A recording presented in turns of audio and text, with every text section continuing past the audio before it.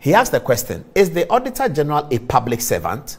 Okay, he answers it. It says Section 2 of the Audit Service Act 2000, Act 584, lays the issue to rest when it lists the Auditor General as the first member of the Audit Service in these terms. The members of the Audit Service are A, the Auditor General, and B, the other persons employed. So he's saying, Attorney General is explaining that if you go to Section 2 of the Audit Service Act at 584, you will see that it was bizarre what the CDD lady said on Joy FM, that the Auditor General is not part of the Audit Service. He's showing you that that is truly bizarre. That's why he said it's bizarre. So let's listen to it again. It says, Section 2 of the Audit Service Act 2000 lays the issue to rest when it lists the Auditor General. So I don't know whether the lady didn't read Section 2. I don't know whether CDD have not read Section 2. But if this is what Section 2 says, and we have checked and it says so, then they were manifestly wrong. That's the law. It's black and white, isn't it? Okay, let's move on. He says, it is thus clear that the propositions of CDD Ghana and its board members can only result from an inadequate reading of the laws of Ghana, including the Constitution and the Audit Service Act. Appointments made to the Audit Service Board must be in consultation with the Public Services Commission. Can the Attorney General advise a member of the Public Services of Ghana, including the Auditor General? That's a question the Attorney General poses.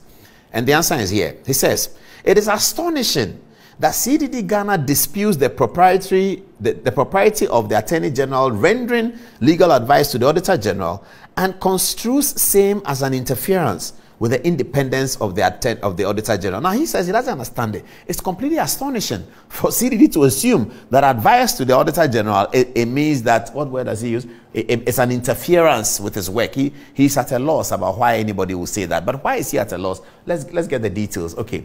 A proper reading of the Constitution, especially the provisions of the Public Services of Ghana, leads to the inescapable conclusion that the Attorney General is fully vested with the constitutional function of giving legal advice to all the public services, specifically listed in Article 190 of the Constitution, including the Audit Service and such other public services as will be established by law. Okay. So Article 190 of the Constitution is what we have set out here. This is not part of the Attorney General's statement. This is our statement, okay?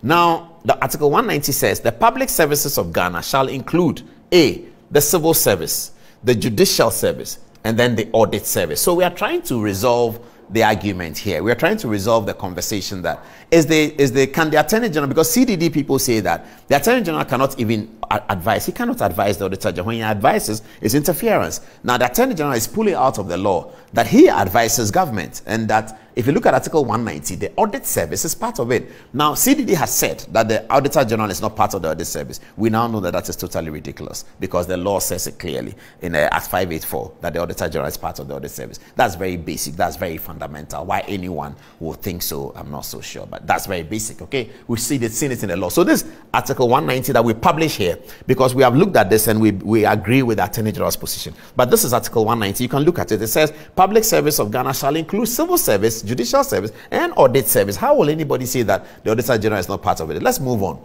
Attorney General continues. Article 295 indicates that the public services listed in Article 190 and other public services established by Parliament pursuant to its legislative powers are part of the civil offices of the government.